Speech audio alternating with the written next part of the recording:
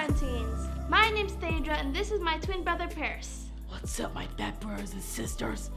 And today, we're going to be talking about the spookiest season called Halloween. Hold on, Paris. We missed that. That was like a month ago. Oh, you're right. Well, 2020 has been such a spooky year with the coronavirus and all that. And it feels like Halloween all year around. Well, this episode is all about Christmas, that holly jolly time of the year. Isn't that when Jesus was born? You are absolutely right. Well, what are we waiting for? Let's go, y'all! Okay, guys, we are now here in our living room, and behind us is the Christmas tree that we assembled earlier. And over here, we have the ornaments and the lighting to decorate the tree. The tree in its current state is kind of like a coloring book waiting to be colored. So without any further ado, let's get coloring.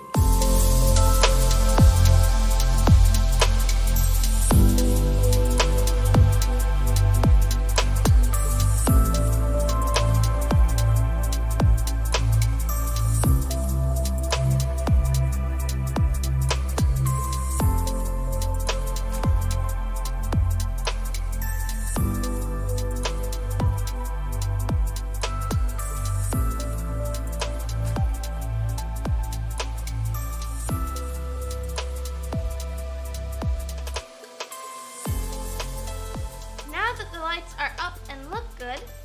Let's hang the decorations. Sounds good to me.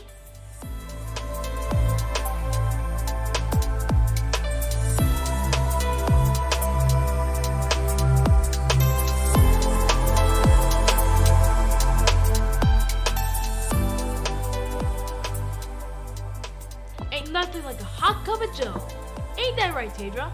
Agreed. Now that we've set up the Christmas tree, I would like to take a moment to address a very important topic. Hey, sound man, can you please bring out the music for a sec? This is very important. Thaedra?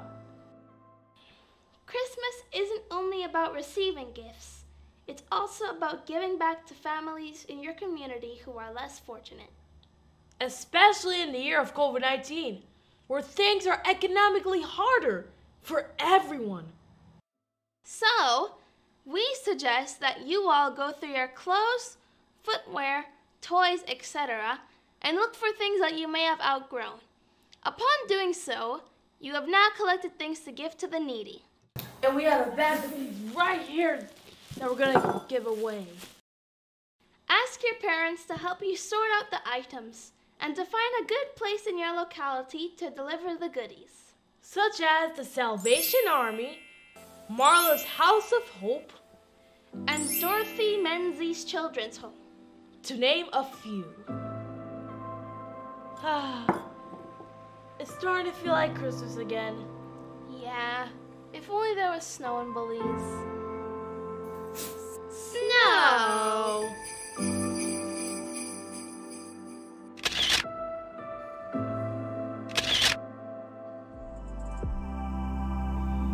Well, everyone, that's gonna be it for episode 3.